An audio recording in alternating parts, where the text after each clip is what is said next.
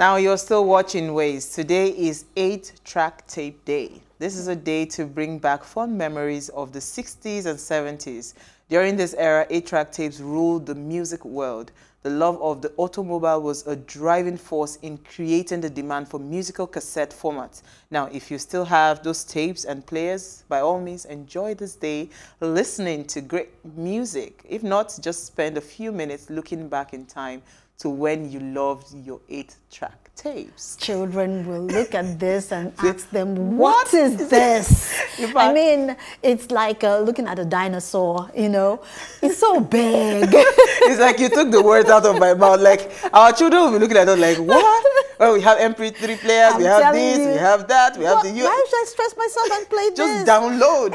I mean, that's what we call antique. Ah, that's real antique. Like very people, antiquated. Yeah, people, some generation can never understand this. Absolutely. And it's so interesting how... Especially those who are the threes and the ones, oh my in God. fact.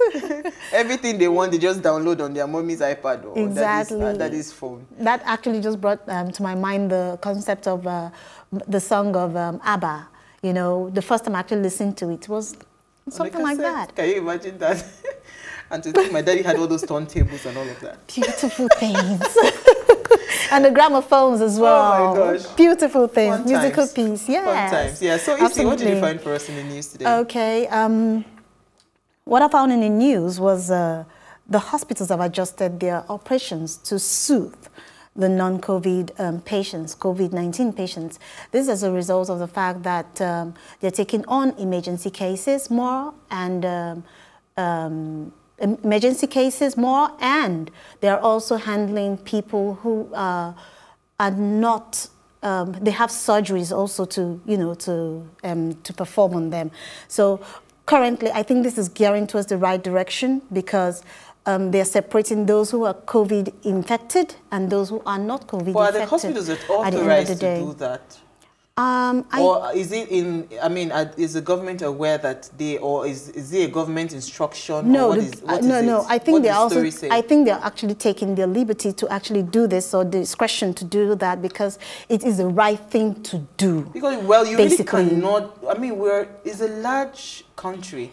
You really cannot tell that this case is COVID-19 until, so let us just prepare. Most facilities, health facilities are actually doing this. Even in LASU currently, I know that, what's it called, some of the doctors were not even available to actually handle the patients because they were also handling cases of, so it's... They're all on emergency Yes, all on emergency calls. Wow, so I think that's a fantastic one for the government as well. And most of the outpatients as well have been taken, outpatients have been taken out and treated from home. So they come in, give them drugs, give them doctors' appointments, the hospitals. So I think that's a positive aspect of the whole COVID-19. That's fantastic. I think that's actually been proactive because you really cannot tell. Precisely. All right, so mine will just come quick as a young man, a 17-year-old boy. He created an app, and I thought, you know, it would be nice to mention it. And for those that want to check on the current numbers, this boy is just 17. Wow. And he created an app. A Nigerian? Yeah, no, he's an American. Wow. Or is it Britain? I don't know.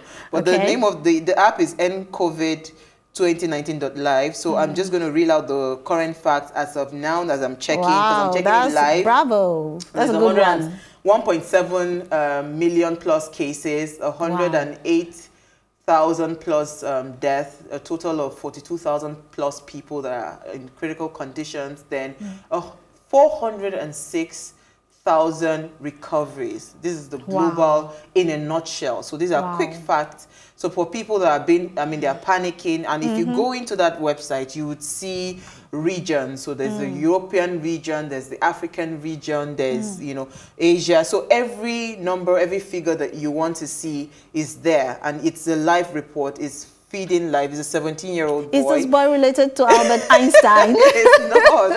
You know, I wish I told my producer earlier they would have put his picture there. Because guess what? He was offered $8 million for the app. No, for a company to put ad on this his site. He said wow. no, that he doesn't want the money. The goal for the site is to create awareness. Because people are panicking. So once you see that number, and when you look at it, in all honesty, recoveries are usually, I mean, the percentage for recovery is quite high. So I keep saying to this, and I'll keep repeating, COVID-19 is not unto death. Exactly. It is just for you to understand that, okay, come out early so that you can be treated. All right, so we would have Dr. Samuel Bayo Oga.